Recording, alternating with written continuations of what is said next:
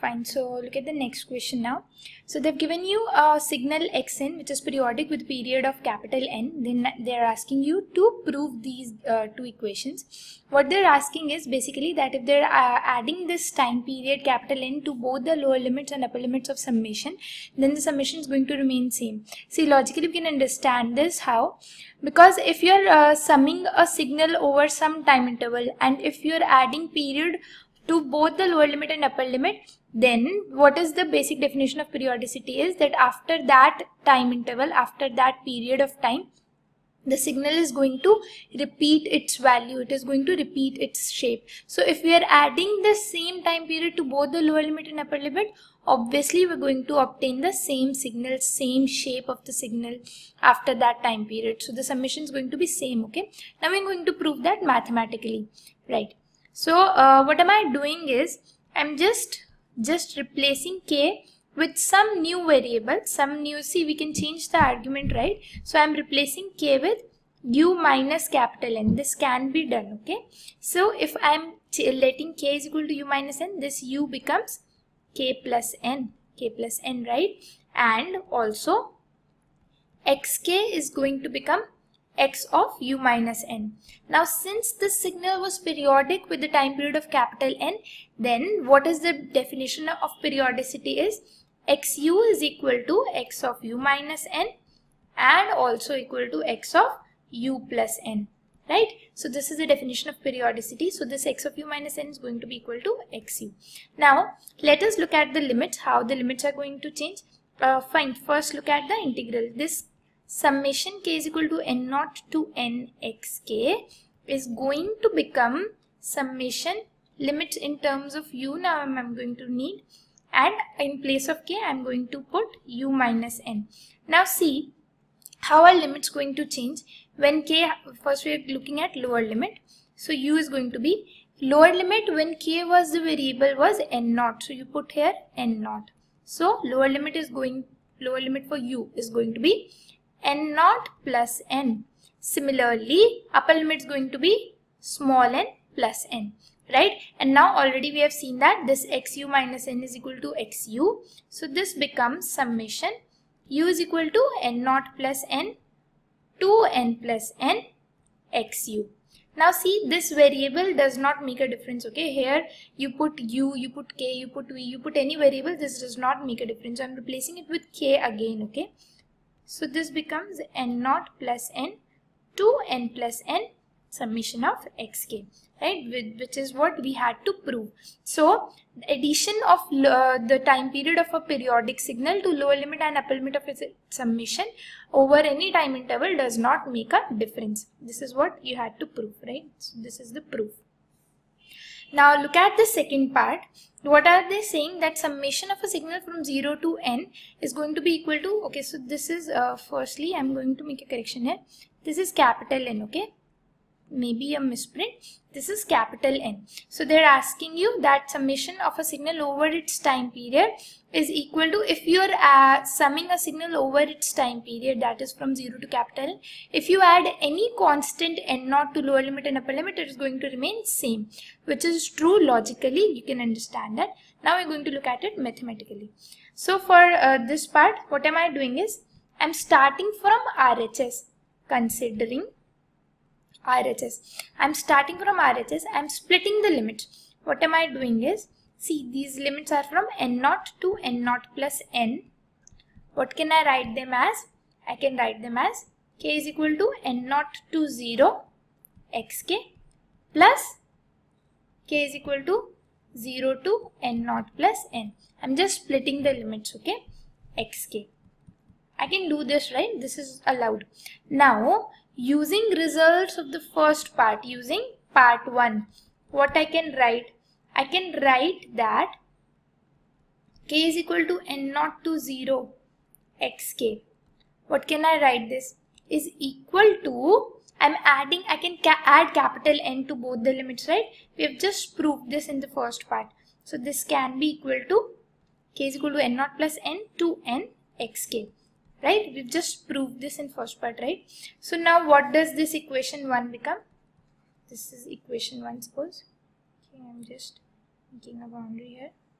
So therefore equation 1 becomes, what is equation 1 going to be?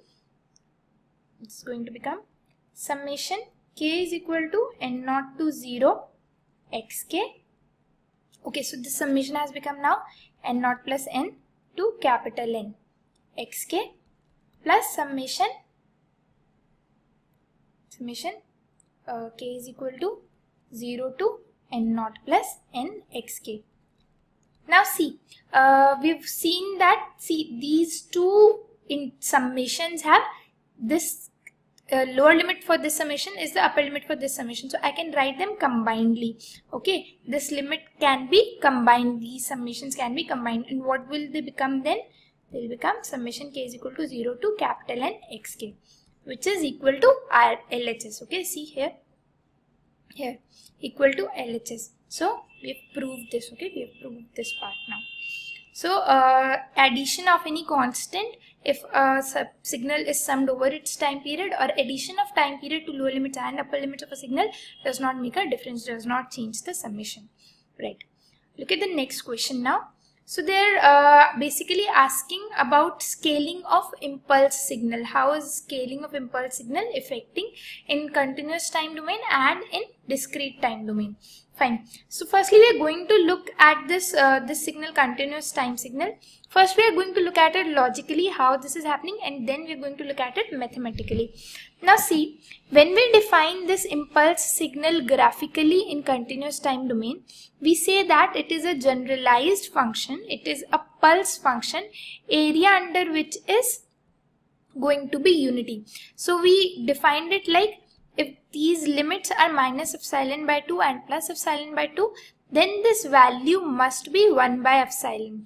This value must be 1 by epsilon, so that area under the pulse becomes 1, right? And where we consider that these epsilon is, this is epsilon limit, epsilon tends to 0, so that the signal occurs only at one value of t, which is t is equal to 0, and its value tends to infinity, right? If you put epsilon tends to 0, the value of this impulse is going to tend to infinity. Also, this signal is going to exist only at one point, which is t is equal to 0.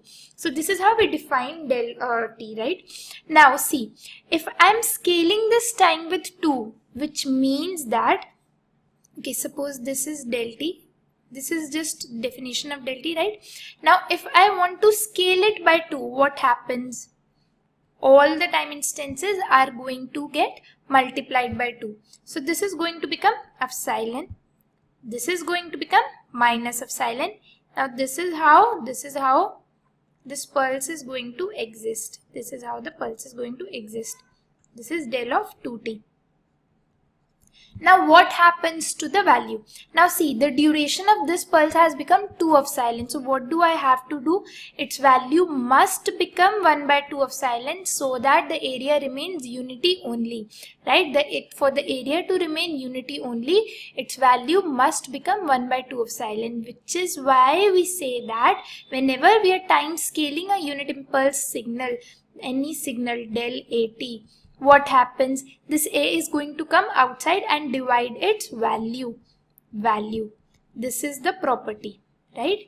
Now you've seen the logical proof of this property, why this is happening. Because whenever you're time scaling the signal, the pulse is going to spread in time.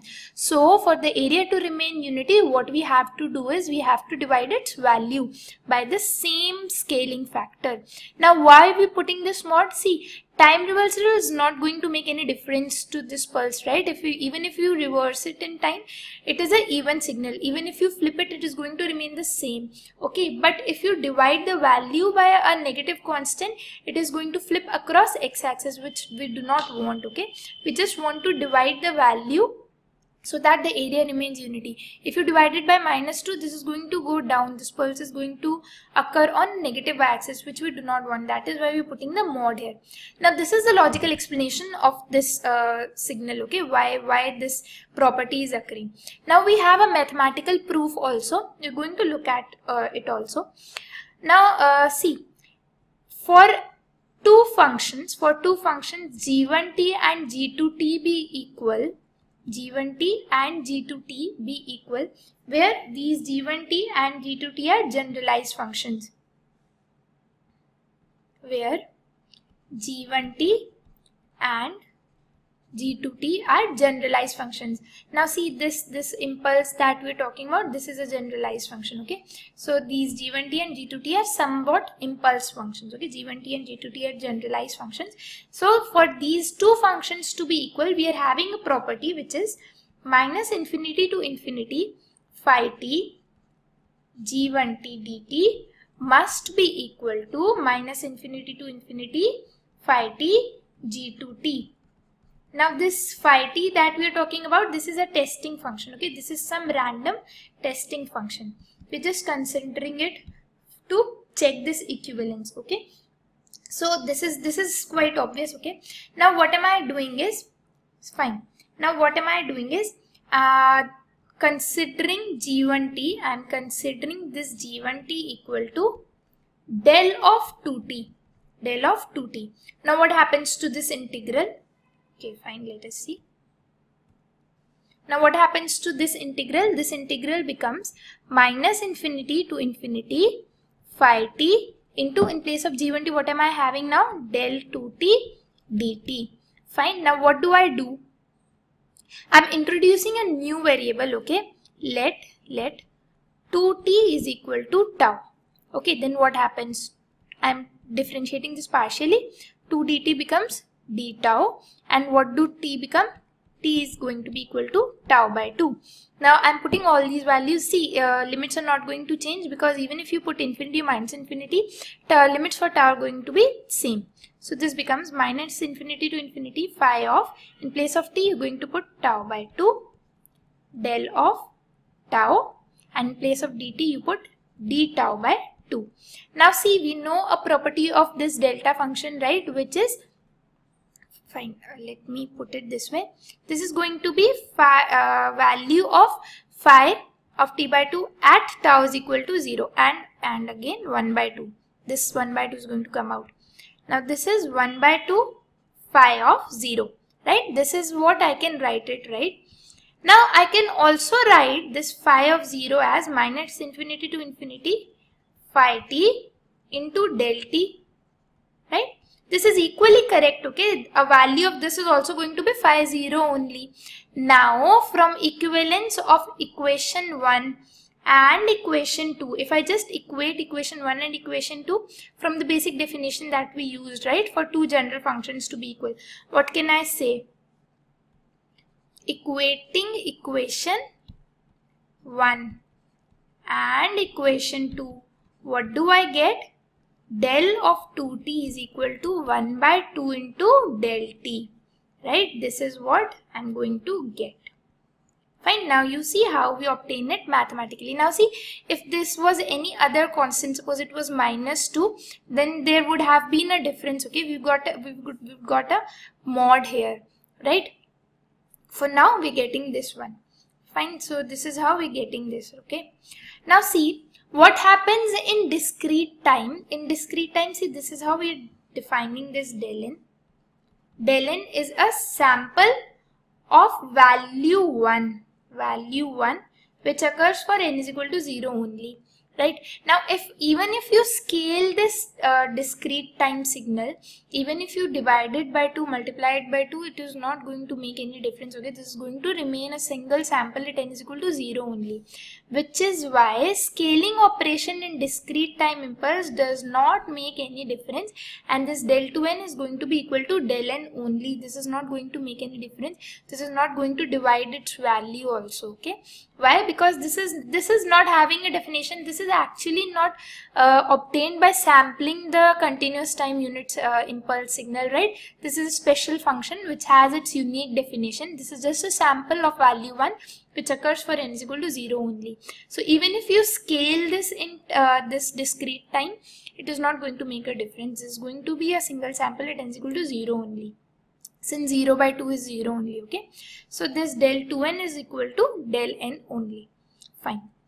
Now look at the next question.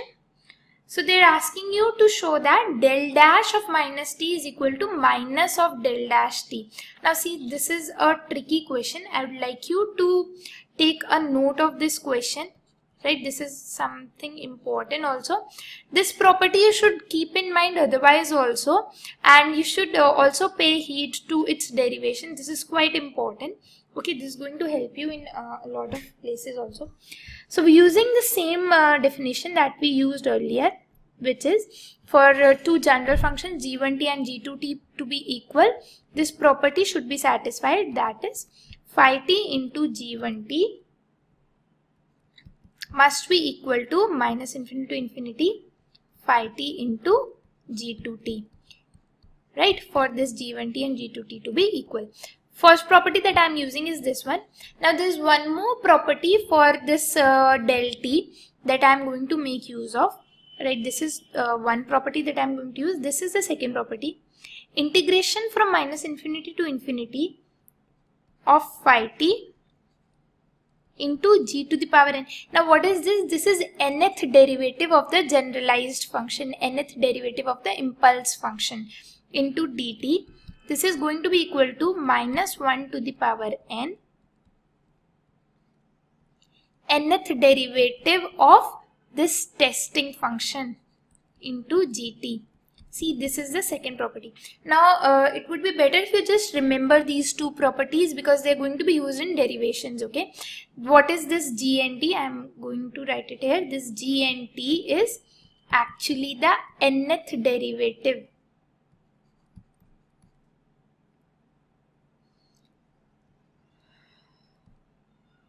okay, this is the nth derivative. Okay, suppose if I am writing, example is if I am writing g square t, this is going to be second derivative d2y by dt square, the d2g by dt square. This is nth derivative, and similarly phi and t is also the nth derivative of the testing function. g1t, g2t are the generalized function, phi t is the testing function as in the previous part. So this is one property that we are going to use. Now what am I doing? Okay, what I'm considering this fine. I'm considering gt as del dash of minus t. Del dash of minus t. Now what does this integral become? This becomes minus infinity to infinity phi t del dash of minus t into dt. Now value of n in this equation is 1 because we are having only one dash, only one derivative. Now what do? I'm considering one different variable. Okay, let tau is equal to minus t, one new variable tau.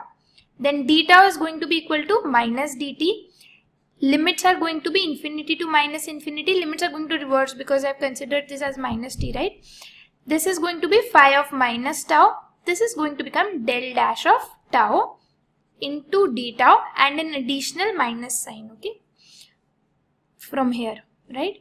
Now if I want to reverse the limits, okay, you must know this property of integration. If you want to reverse the limits, you have to multiply the integral by minus 1. So this becomes, see, already one minus was there, I am multiplying again with minus 1. So this becomes minus infinity to infinity phi of minus tau into del dash tau d tau, right? Now using this property 2, using this second property, what happens? Minus 1 to the power of 1, okay, into integration of minus infinity to infinity. This is going to become del dash of minus tau. Then you're going to have differentiation of this argument also, which is going to be minus 1. Chain rule, right? Firstly you differentiate the function, then you differentiate the argument. So this is the differentiation of the function into integration, differentiation of argument, minus 1 into this is going to become del tau d tau. Fine. Now this minus 1 is going to multiply. So this is going to become, fine. So this is going to become equal to integration of minus infinity to infinity del dash minus tau del tau d tau, right? Which is equal to, we know this property, okay, this is going to be phi dash of minus tau value at t is equal to 0. Which is phi dash of 0, right? This is phi dash of 0. Now see, using the property, okay, I'm writing the property again to avoid confusion. We use this property, okay, into phi t del dash t dt is equal to minus 1 to the power n. Fine, this is going to be n minus infinity to infinity phi nt into del t dt. Okay, if you just look at this, if I want to simplify this, what is this going to become? Minus 1 to the power n phi n of 0. Okay, and if you put n is equal to 1 here, this is going to be minus phi dash 0. Now you have obtained phi dash 0 only, you did not obtain minus sign. So what can I write this phi dash 0 as? Minus of minus infinity to infinity phi t del dash t dt. I can equate it to the LHS with the minus, additional minus sign, okay. Now when we started this integration, we had phi del dash minus t. Now if I just equate, if this is equation 2 and the previous was equation 1, then equating 1 and 2, what do we obtain? That del dash of minus t is going to be equal to minus del dash t. Del dash of minus t is always going to be equal to minus del dash t. Okay, so this is important property. Just remember this, okay, and remember the proof also. Fine. Now look at the next question. So they are asking you to evaluate the given integrals. Fine. So we're going to do this one by one. So look at the first part now. They're asking you to evaluate. Okay, wait. They're asking you to evaluate integration from minus infinity to t cos tau u tau d tau. Now see, whenever you're multiplying a signal with this unit step function, which starts from t is equal to 0, this function is going to occur only from tau is equal to 0 onwards, which is why I can easily modify the limits from 0 to t. Why? Because this function is not going to exist from minus infinity to 0 anyways, right? This is the definition of ut. And value for this, value of this function from 0 to t or whatever point is going to be 1. So what can I write it? I can just simply write it as integration cos tau d tau. Now what is going to be the integration of cos tau? We know that integration of cos tau is sin tau with limit 0 to t. Now upper limit minus lower limit. You know the value of sin 0 is going to be 0. So the final answer is going to be sin t. Sin t. Right? Next part is integration of minus infinity to t cos tau del tau d tau. Fine. Now see, we've already seen this kind of problems, okay. This function is going to be value of cos at point of occurrence of delta. Now this is occurs at tau is equal to 0, t is equal to 0. Now if this tau is equal to 0 is included in the limits of integration, then this is going to exist. If it does not contain, this is integral is going to be 0. So what can I say? This is going to be equal to cos tau at tau is equal to 0. Fine, which is cos 0, 1. But only if, now this depends on limit, okay, we are not sure about t. This is going to be 1 if t is greater than 0. If t is greater than 0, that is t is equal to 0 is included in limits, this is going to be 1. If t was less than 0, something before t is equal to 0, only negative instances of time, this integral is going to be 0. And this integral is not going to be defined, not defined.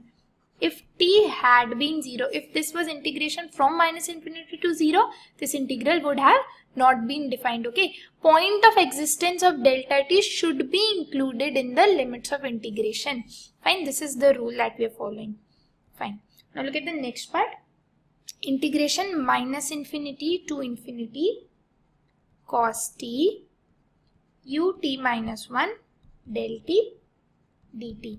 Now see, this is a shifted unit step signal. This step signal starts from t is equal to 1 and will have value 1. So this integral is going to become, this is going to exist only from t is equal to 1 to infinity. And what is going to be the value of unit step then? 1. So this becomes cos t delta t dt.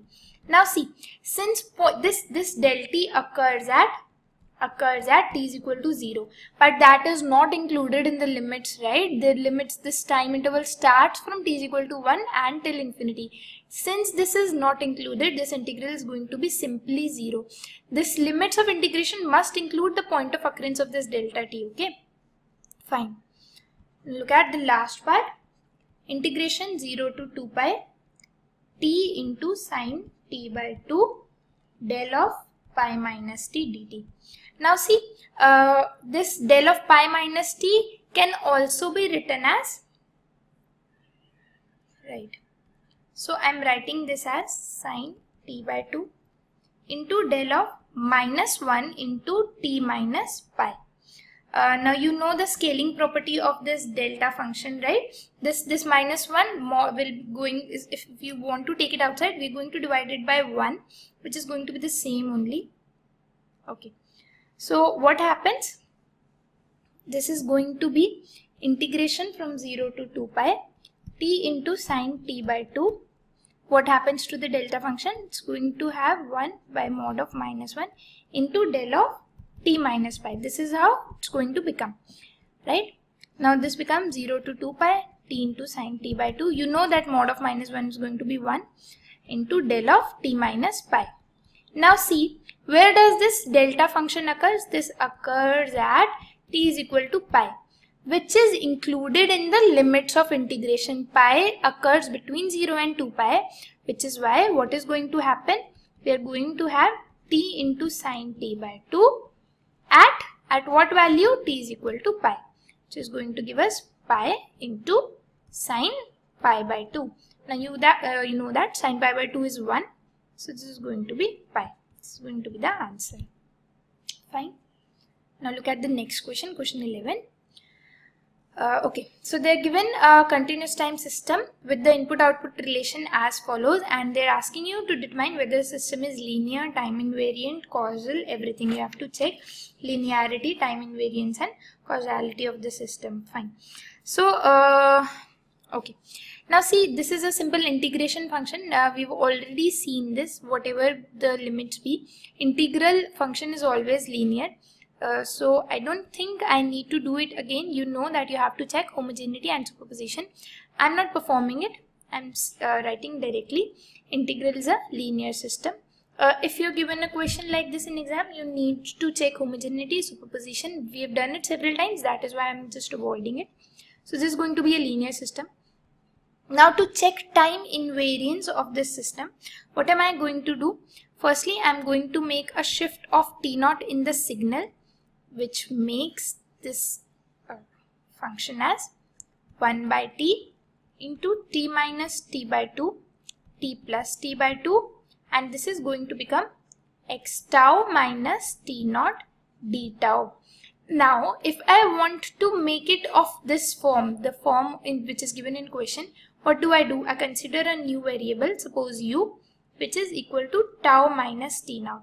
Now, du is equal to be d tau, and how are limits going to change? If you put the lower limit when tau was variable, then for u, the limits are going to be t minus t by 2 minus t0, and upper limit is going to be t plus t by 2 minus t0. And this is going to become xu du. So this is what happens when I am making a shift of t0 in the signal, in the excitation, in the input. Now, if I make a similar shift in the output, yt minus t0, it is going to be equal to 1 by t. See, we have discussed this already. If you are making a shift of t0, this is not going to affect the input, okay? The function, the integral, the system is this integral, okay? Not this, we are not concerned with the argument of the input. So, it is just going, we're just going to replace this t with this t minus t0. So, this becomes t minus t0 minus t by 2.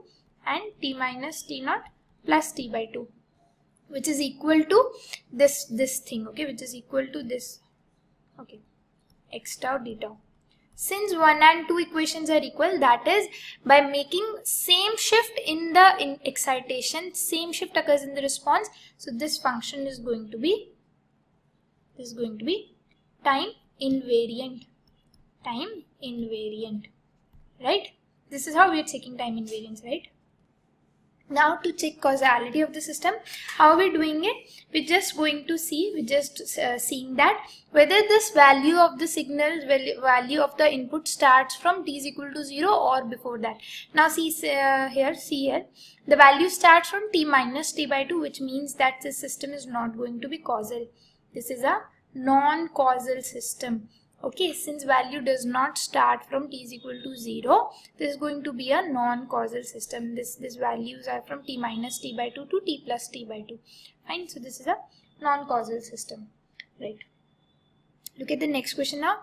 Now they've given a continuous time system with this linear input-output relation, and they're asking you to check linearity as well as time invariance of the signal.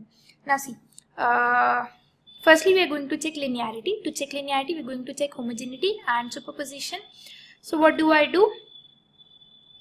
If I multiply the signal, this excitation with axt, it's going to yield integration minus infinity to infinity axt del of t minus kts.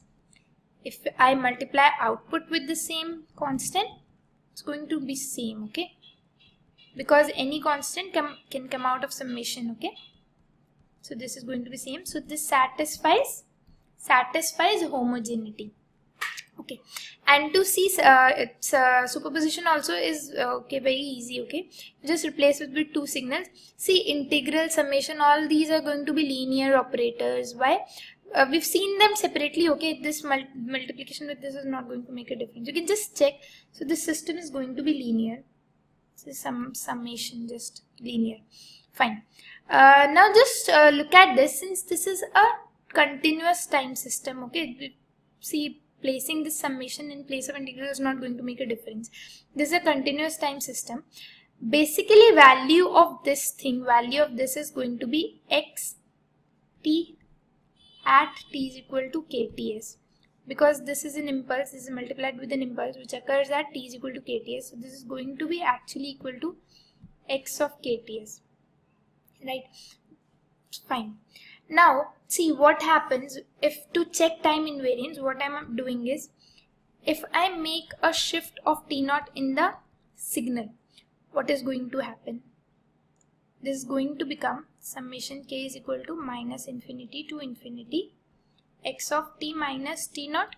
Only shift is going to happen in xt, right, into del of t minus kts. Now using the same property, what happens? What does this come out to be? This is going to be x of t minus t naught minus kts. Using this property, okay, similar property, right?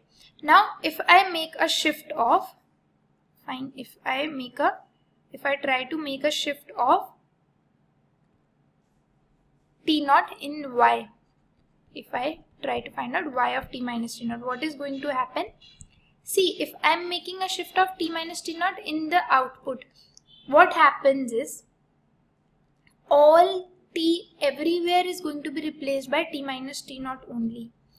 This is going to become t minus t naught. This is also going to become t minus t naught minus kts, which is equal to, see, I can write this impulse like this, right? T minus t naught plus kts. Now this impulse occurs at t naught plus kts, which means this is going to be equal to t minus t naught minus kts, which is t minus 2 t naught minus kts, which was not the same when we shifted this signal with this excitation. So this is going to be a time varying system. This is not time invariant, okay? This is going to be a time varying system due to presence of this delta function, right? Look at the next question now. So they have given a discrete time system with the given input-output relation, and they're asking you to verify the system is linear and time invariant. Fine. So first we are checking linearity. How do we check linearity? We are considering one x, one n which is equal to AXN. Now what is going to happen for this signal? X1 square n is going to be equal to A square X square n. And if you are multiplying this A with the Y1 n, it is going to become AX square n, which is not the same. Okay, so this function is not satisfying homogeneity. So this is going to be a non-linear system. Non-linear system, right? Now you have to check its time invariance, for which what do you do is, I'm going to make a shift of n naught. See, for checking time invariance of discrete time signals also, procedure is going to remain same. Okay, firstly you are going to make a shift of n naught to the signal, n naught to the signal, which is going to yield x square of n minus n naught.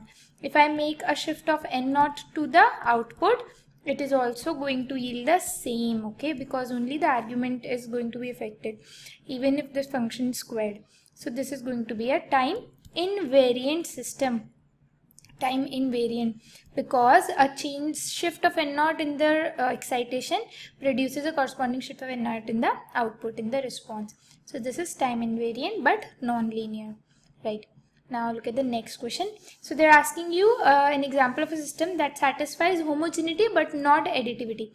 Now see, for any system of this kind which satisfy homogeneity, homogeneity means multiplying by a constant, multiplying input by a constant, the output gets multiplied with the same constant.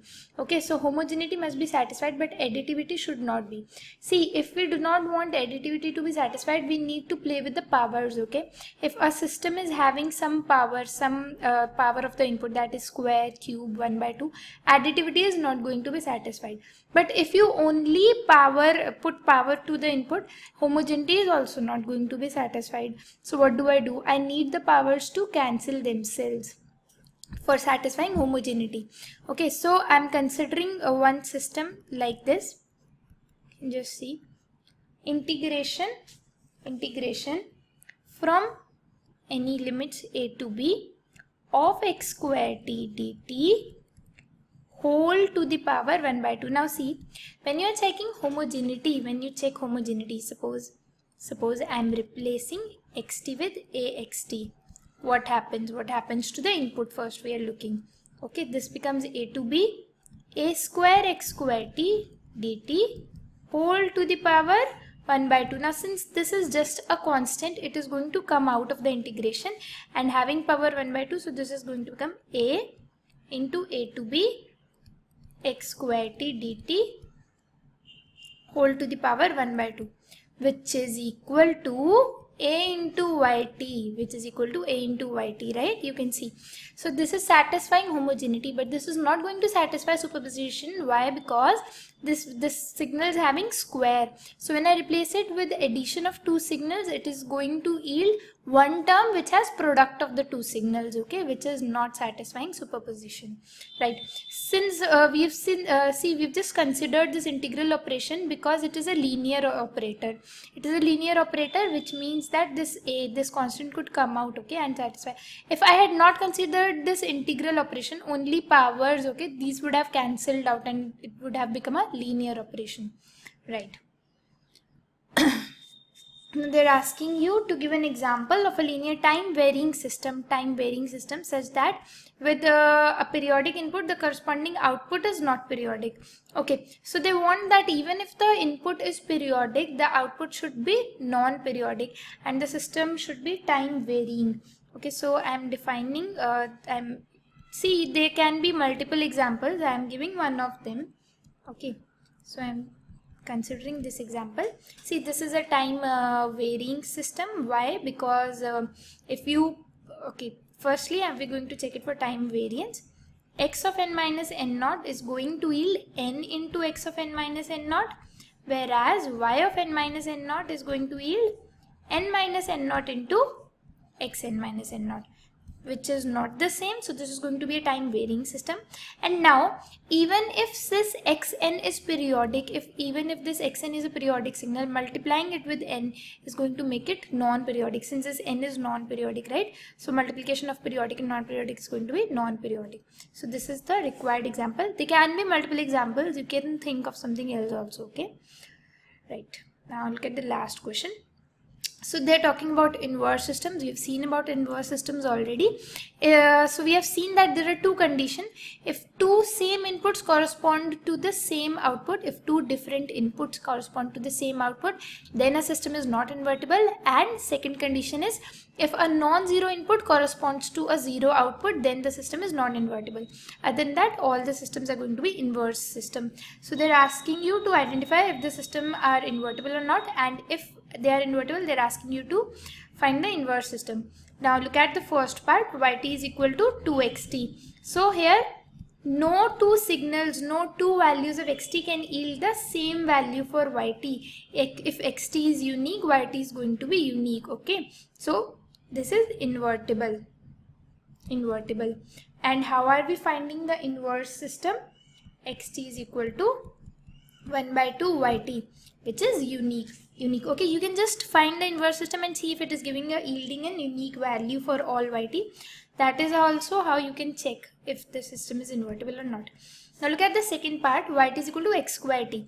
Now see, even if I inverse the system, I am going to yield plus minus yt, which means that for two values of xt, this yt is going to be same. For plus xt as well as minus xt, yt is going to yield the same value. Since two different inputs correspond to same output, this system is going to be non-invertible because it is not satisfying the condition. Okay, two different inputs should not yield same output, right? Now this yt integration from minus infinity to t. See, we know that this integration is going to yield the area under the graph. Okay, minus infinity to t yields the area, time varying area under this graph of xt. So this is going to be an invertible system. See, this integral operator is not always going to be invertible. Okay, it depends on the limits. Whether it is invertible or not. This system is going to be invertible, and the inverse system is going to be xt can be obtained by differentiation. Why did this happen? Because the limits from minus infinity to t, we had limit from minus infinity to t. So this is going to be the inverse system. Next part. Now this is just the discrete time equivalent of this one. Okay. What am I doing is so I am sure that this is invertible since this is just summation. How are we obtaining its time in inverse system? See, I can write this yn as summation minus infinity to n minus 1. Okay, just one step before plus x of n. Right, this is actually adding samples from minus infinity till n. So what did I do? I wrote it as summation. Summation of from k is equal to minus infinity to n minus 1 of xk plus xn. I just took out one sample. Now see, when the summation was from minus infinity to n, I called it yn. Now the summation is from minus infinity to n minus 1, so I can call it as yn minus 1. Plus xn, this is yn. From here I can write xn is equal to yn minus 1. So this is the inverse system. Inverse system of summation summer is going to be difference. Okay, differencer. So this is the inverse system. Xn is equal to yn minus 1. This is how you can obtain the inverse of this in the summer. Okay, right. Now look at the last part. So see, here we have yn is equal to n into xn. Now see, this is not an invertible system. Why? Because even if xn is not equal to 0, for n is equal to 0, okay, what happens? Y of 0 is going to be 0 into x of 0. Now if x0 is not equal to 0, even if x0 was not equal to 0, we got y0 equal to 0. So this is not satisfying the condition. We already discussed this, right? There are two conditions for a system to be invertible. First condition is different inputs should not yield same output. Second condition was non-zero input should not yield zero output. Now here non-zero input yielded zero output. So this is not an invertible system. Non-invertible. Right? Fine. So we've discussed all the subjective questions of Schaum series. Hope this video is helpful. If you have any queries, any doubts, any suggestions, please leave us in comments. Thank you.